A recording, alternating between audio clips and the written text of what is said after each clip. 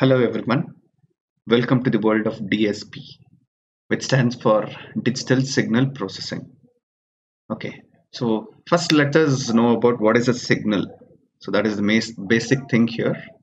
So signal is an entity which carries any information.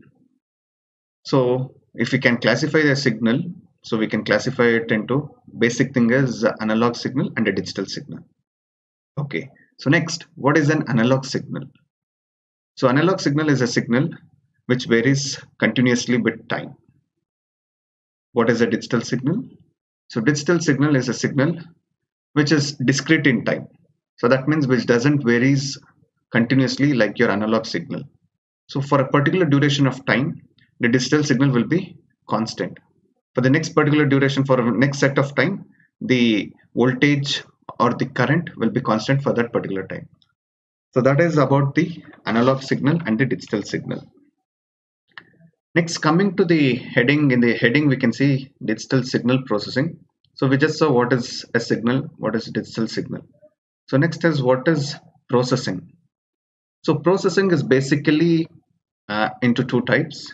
One is the analysis and one is the synthesis. What is analysis?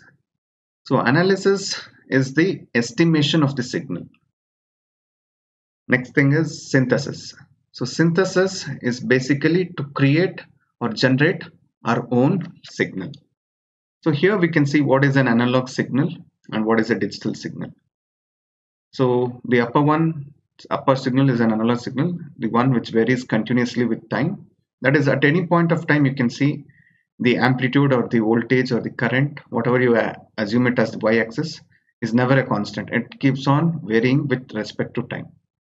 So next one, if you can see the digital signal below it, you can see that it is constant for a particular duration of time, maybe for 5 seconds or 10 seconds. It is on and then it is off for a particular duration of time. Next, we'll look at a basic DSP block diagram. So wherein we have these many blocks: sensor, ADC, which stands for analog to digital converter, a processor, digital to analog converter, DAC, and an actuator. So I'll just explain this with respect to an example of a mic and a speaker in a classroom. So if it is a huge classroom, there is a need for a mic because the speaker or the trainer, whoever is there, the last bench or the other students in the end cannot listen to these things. So there is a need for amplification. So the speaker has got a mic in his hand. So he speaks into the mic. So what is happening is whatever the speaker speaks, it is in analog in nature. So the purpose of this mic is to convert into this signal, analog signal, into digital signal. So once the signal is getting converted into digital, then we give it to a DSP processor, which does all the processing task according to the applications and produces a signal. So finally, we have to give the signal to a speaker. So speaker in general will not accept digital signal as its input. So it requires analog signal only as its output.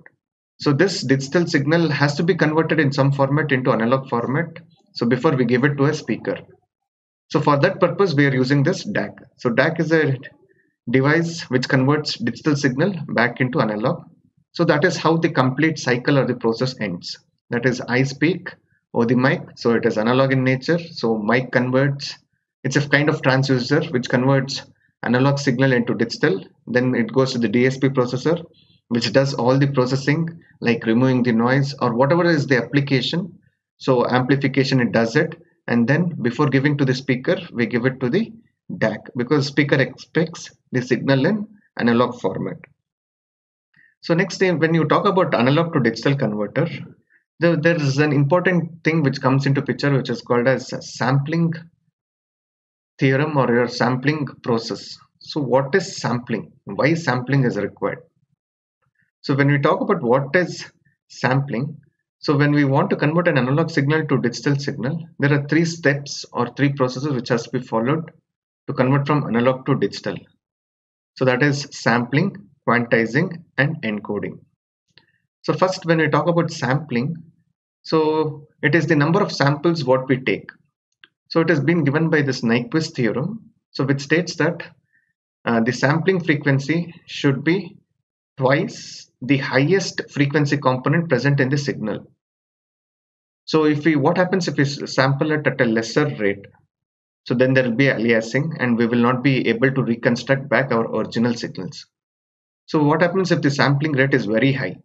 So if the sampling rate is very high, we'll be getting too much of samples and the data requirement will be too high. So next one is quantization. So in quantization, what we do is we will be having levels. These samples will be quantized into different levels. So here there will be an error which is called as rounding off error, or we call it as quantization error. So that could be adjusted according to it. Last process is encoding. Encoding is we will be giving each quantization level a digital value or a numbers. So based on this, we can convert the signal from analog to digital.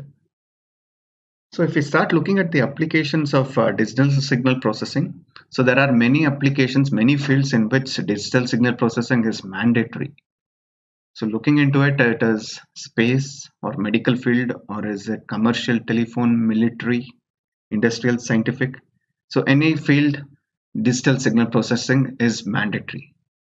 So here we come to a conclusion that DSP is mandatory for any signal processing. Wherever we have to filter the data, so signal processing is mandatory. Thank you.